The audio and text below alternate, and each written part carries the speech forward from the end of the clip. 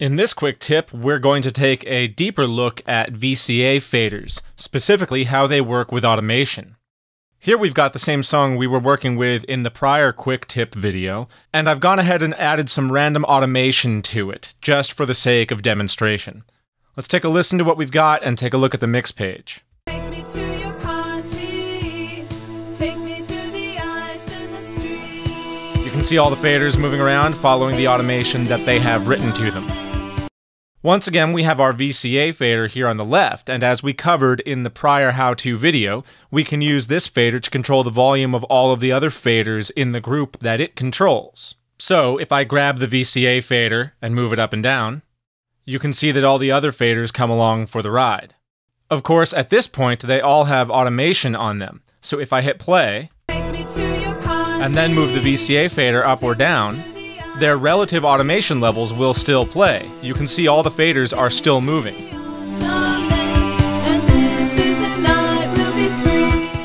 The position I place the VCA fader at simply applies a delta value to all of the other faders. That is to say, a value of relative change. In this case, I'm attenuating by 16 dB across all members of the group, but they will still play their existing automation. Let's take a look back at the edit page, and you can see that the main volume automation line for each track is displaying, but in addition to that, you can see those faint blue lines behind each one. You can see these lines right here, here. Every single track has one. The blue line represents that delta value. It represents the sum of the automation between the automation on the individual track's volume fader and what the VCA fader is applying to it. This is what we call the composite automation playlist. If we go to the View menu, Automation, we can turn off the composite playlist if we want to. That way we no longer see that blue line. Let's put that back on. Now, let's put some automation onto that VCA fader. We'll go back to the mix page, and I will set its automation mode to latch. And now, let's automate it as well. Take me to your party. Take me through the ice in the street. Take me to the ice. And so now I have applied some automation to my VCA fader, and when I look back at the edit page, I can see that the composite playlist, the blue line, has updated to reflect on each track the combination of the VCA fader's automation and each track's individual automation. Let's take a look at one complication of VCA fader automation. One problem that happens when working with VCA fader automation deals with continuing to write automation onto the individual tracks again. Let's take a look at this Synth 3 track here. I'm going to make it taller, and I'm going to bring up its floating fader. I'll go to the mix page, and I'll click right here to the right of its output to bring up its floating fader. This way we can concentrate on the automation lane on the edit page while I demonstrate this difficulty.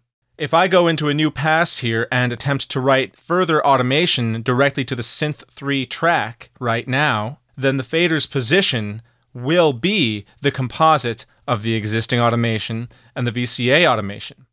So when I start writing that new automation, I'll suddenly have a sharp right angle where the new automation carries in. Take a look. Take me to your party. So you can see that Pro Tools started from the composite position for the fader and immediately wrote that new automation at that point. That clearly wasn't really my intent. So there is a workaround for this. Let's undo that. This workaround involves what's known as coalescing automation.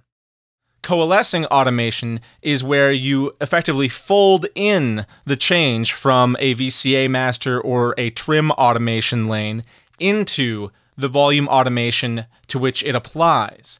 That is to say, we turn that blue composite playlist into the only automation playlist and effectively flatten the VCA fader back out. So let's click onto our VCA fader track, select all to tell it all the automation that we want to coalesce, that is to say, all the automation that we want to combine with the automation lanes of the tracks that it controls.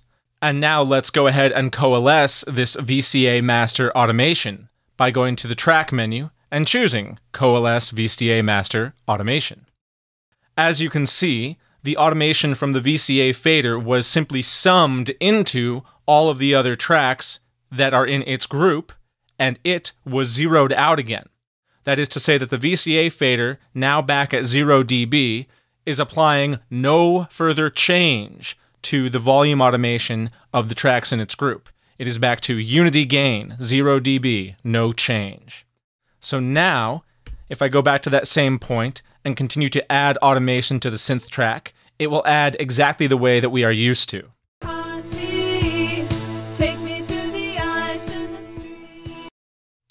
No more nasty right angles. So, that shows you some of the power of VCA automation and also some of the danger and a quick workaround. You can either leave the automation on your VCA fader the entire time, or coalesce it whenever you feel the need. That's all for this quick tip.